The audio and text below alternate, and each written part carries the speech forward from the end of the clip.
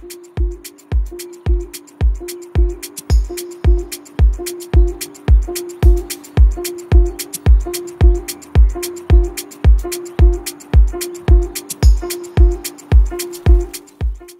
guys, welcome back to the channel. I am paying a visit to my friend Luis of Ecoarium. I was just passing by because I have a customer that I need to finish the paludarium that I am creating for him, and I just came around just to see how the tank looks like, and it's looking amazing. It's not fully off color, the shape is probably not perfect, but I think they will get it right in the future. So let me show you how the tank looks like and give you some insights about it. Okay, there is some noise over here. I'm not using my normal camera or microphone. I'm just using the mobile phone. So I hope the sound is okay. You guys can hear me, and let me show you some close-ups of the tank.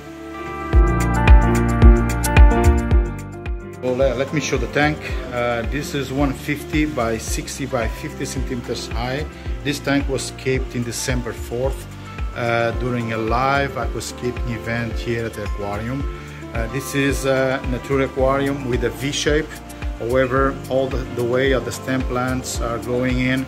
It is too rounded for my own taste. I already told them just to trim all the plants in this way so we can have a better vanishing point and also a better V-shape style aquascape.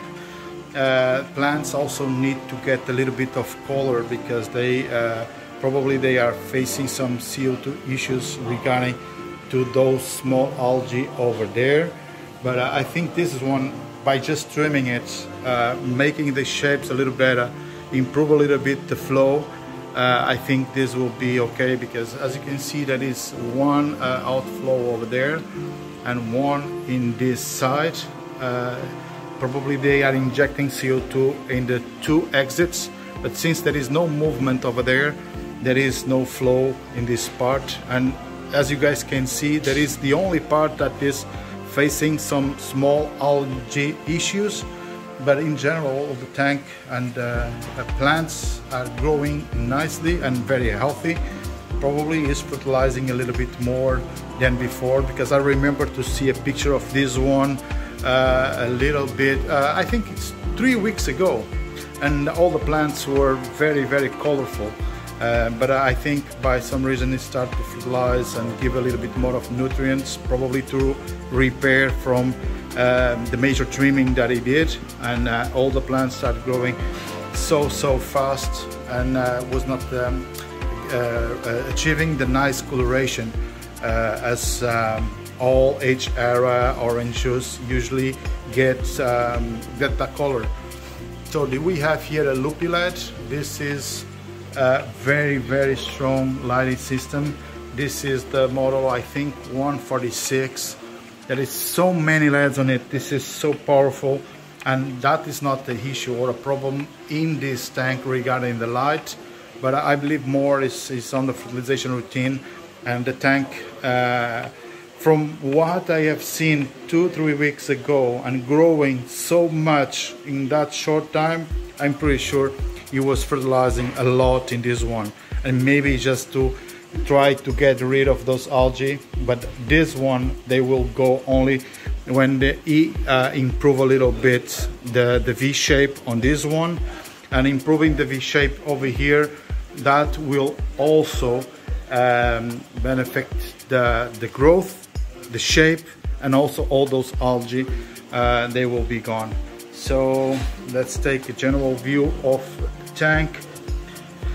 So you can take, I'm really sorry about all reflection that we see on the side, but there is no way. Here around now is 3 p.m. There is so much light coming from the window or from the side of the shop. There is no way just to record it without any reflection at all. Maybe if talk with him and come back someday around 7 p.m. or 8, we will try to avoid it.